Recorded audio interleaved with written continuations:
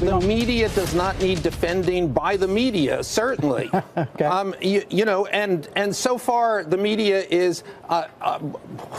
I mean, the New York Times front page looks like it's 1938 in Germany every day. No, it does not. Give me a break. The New Yorker is, as I say, has left all of its standards behind and now become, an opinion vehicle. That was Fire and Fury author and veteran journalist Michael Wolff defending the Trump administration there from the media in a TV appearance last February. Today, in a behind-the-scenes look at a behind-the-scenes book and how it came about, Bloomberg's Jennifer Jacobs writes that Wolff's foray into the West Wing started when President Trump himself called Wolff to compliment him on that appearance. Wolff's unflattering portrait of President Trump and his staff and his West Wing in the resulting book led the president's lawyers to threaten legal action against the publishers and resulted in a dramatic falling out between President Trump and Steve Bannon. For more, we welcome the aforementioned Jennifer Jacobs to our broadcast, formerly chief politics reporter at the Des Moines Register. She covered the 2016 presidential election as a national political reporter at Bloomberg Politics. She happens to be a terrific follow on Twitter, and she is these days White House reporter for Bloomberg News. Great to have you here on the broadcast. And is the allegation, I know Michael Wolff has rankled Maggie Haberman and other journalists in his travels through the years, is the allegation that he was painting himself as a water carrier for Donald Trump to gain whatever access he could for the book?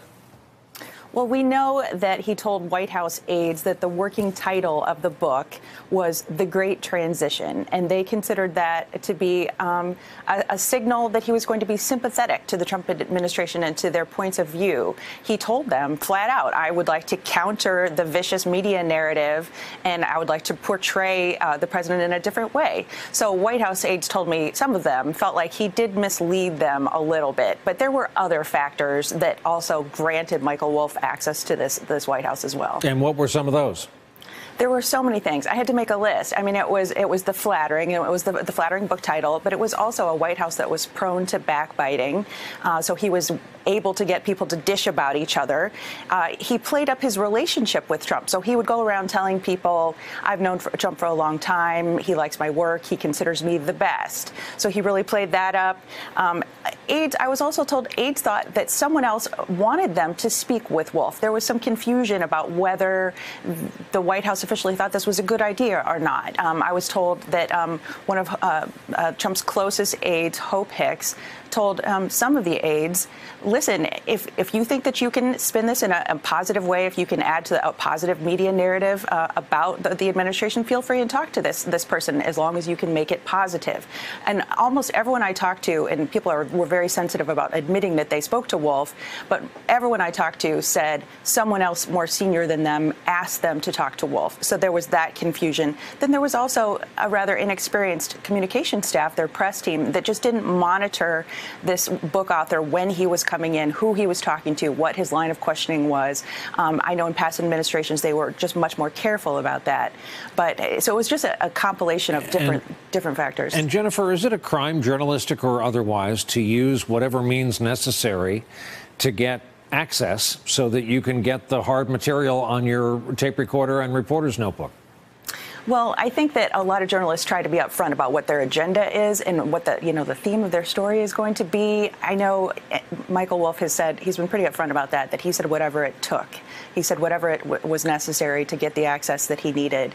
And I know there are some White House aides who definitely felt that was a little bit slippery. And we have about 30 seconds left. Is it also true that the infighting kept the book alive? People would heard what was said about them and then went to Michael Wolff to say, by the way, I wanted to add the following. Exactly. It's pretty sensitive in the White House who exactly spoke to Wolff, but I do know that Jared Kushner was one of the people who did speak to him at least briefly. Reince Priebus, Katie Walsh, Kellyanne Conway, the budget director, Mick Mulvaney.